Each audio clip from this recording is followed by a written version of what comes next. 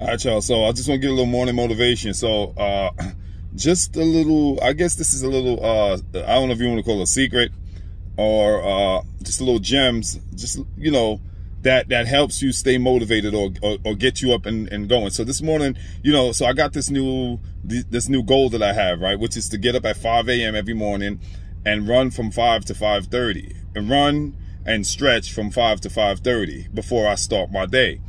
And so the secret is to get up at 5 a.m. immediately. And what I do is I have my running shorts and my sneakers like right at the edge of my bed. So the minute I get up, boom, it's right there. Put them on, throw them on. I don't even brush my teeth, nothing. Just go right out. And, you know, it's still, sun ain't even up fully yet. Just go right out. But here's something that's been happening. This is day, you know, 4 days so far. So my alarm goes off at 5 a.m. And this is a little trick, a little mind trick I figured out. When I wake up, I notice, right, if you don't get out of the bed within the first 30 seconds of your run to go run, you lost. What I mean by that is this: every morning I get up at 5 a.m., I notice that I'm under my blanket, it's warm as hell. I ain't got to be in the office till about 9 o'clock. So I leave my house, I can leave my house at 7. So that means I still have 2 more hours to sleep from 5 to 7.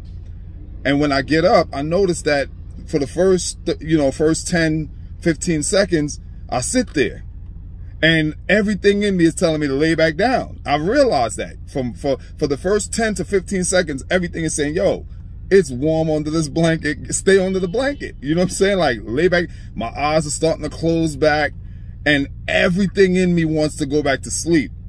And then there's then you know, that voice kicks in. You got to do what others don't do, so you'll have what others won't have. That's my mantra. Like, you must do what others won't do to have what others won't have. That's what I live by.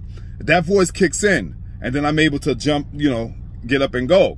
But I noticed something. If I let more than 30 seconds go by, I'm not going to be able to get out of the bed. I just got defeated by my own laziness. I just got defeated. I'm going to fall back asleep.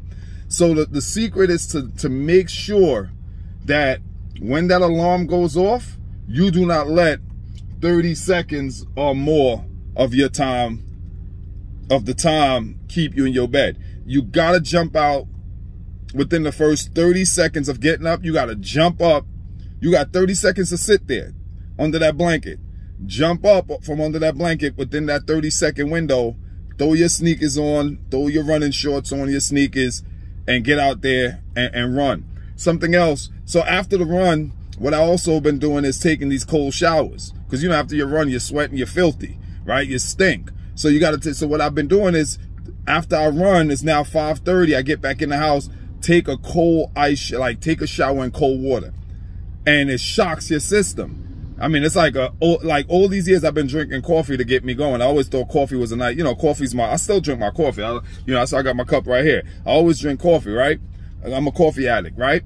But I'm realizing, like, yo, this new habit that I'm forming of getting up at 5 a.m. and running and taking a cold shower, it's the ultimate way to start your morning. That's how you boost your energy. That's how you shock your system. That's how you get your adrenaline, you get your mojo, you get your mentality, you get your mind right to go face the life and go take over the world. The only, like, like I said, this video is just to share that with you. You know what I'm saying? I just want to drop that on you. If you're looking for a way to, like, kickstart your mornings and just, like, be very optimistic and positive and develop that mentality of winning and conquering, you know what I'm saying? Conquering the day, you know, and conquering don't mean you have to conquer it all at once. You know, there's an old proverb that says, how do you defeat a gigantic elephant? One bite at a time. How do you eat a gigantic elephant?